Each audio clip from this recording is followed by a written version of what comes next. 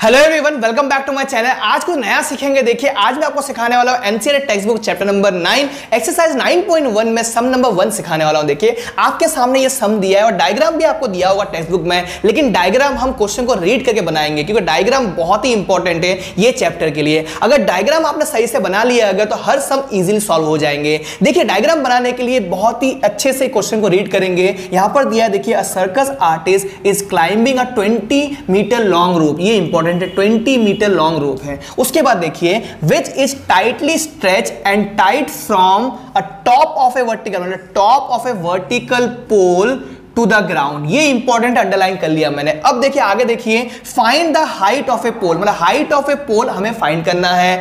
If the angle made by the rope with the ground level is 30 degree, मतलब यहां पर ये हो रहा है, देखिए, एंगल ऑफ एलिवेशन काम आ रहा है। देखिए यहां पर, तो आइए डायग्राम बनाना स्टार्ट करते हैं। सबसे पहले देखिए यहां पर क्या है, वर्टिकल पोल है। वर्टिकल पोल यहां पर ड्रॉ कर लेता हूं। उसके बाद इंफॉर्मेशन क्या दिया, देखिए, 20 मीटर लॉन्ग रोप दिया है जो tightly stretch and tight from top of A vertical पोल, मतलब ये टॉप ऑफ वर्टिकल पोल है और कहां पर देखिए गया ये, टू द ग्राउंड, मतलब यहां पर गया है। ठीक है, और देखिए इसका जो मेजरमेंट जो है वो क्या है, 20 मीटर है, तो यहां पर मैं 20 मीटर लिख लेता हूं। क्लियर हो गया।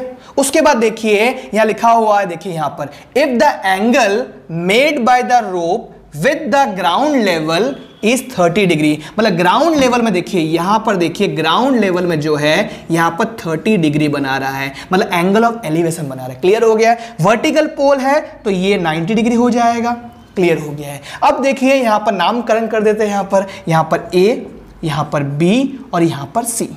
उसके बाद देखिए आप सोचोगे कि फाइंड करना क्या है। यहां पर लिखा है find the height of the पोल, तो यहां पर क्वेश्चन मार्क कर लेता हूं। और ये चैप्टर में आपको देखिए जिस तरह से आपको समझाने की कोशिश कर रहा हूं, अगर आपने समझ लिया अगर तो हर एक चीज इजी हो जाएगा। आपको दो चीज का ध्यान रखना है, दिया क्या है और फाइंड क्या करना है। फिर से बता रहा हूं, दिया क्या है और फाइंड क्या करना है। यहां पर जो दिया हुआ है, देखिए यहां पर AC दिया हुआ है, AC इक्वल टू 20 मीटर दिया है। फाइंड क्या करना है, देखिए आपको AB फाइंड करना है, तो AB equal to question mark कर लिया है। AC मतलब क्या है, देखिए अगर आप यहां पे खड़े हो जाओ तो सामने वाला साइड क्या होगा, ऑपोजिट होगा, मतलब AB जो है आपका ऑपोजिट है और AC क्या होगा आपका 90 डिग्री वाला सामने है तो हाइपोटेनियस होगा, तो आप यहां पर लिखोगे हाइपोटेनियस लिखोगे। अब बताइए मुझे कि ऑपोजिट और हाइपोटेनियस दोनों को मिलाकर ट्रिग्नोमेट्रिक रेशियो में फॉर्मूला कौन सा होगा, साइन का फॉर्मूला होगा। तो यहां पर लिखेंगे, देखिए, sign 30 degree equal to opposite, opposite कौन सा, देखिए AB है,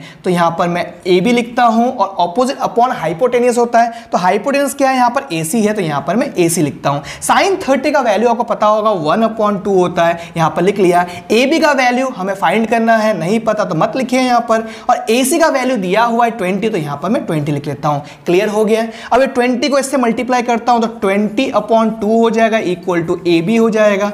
2 10 या 20 हो गया, मतलब हमारा आंसर जो है AB इक्वल टू यहां पर 10 मीटर आ गया है। मतलब कह सकता हूं यहां पर the height of A vertical pole is 10 metre.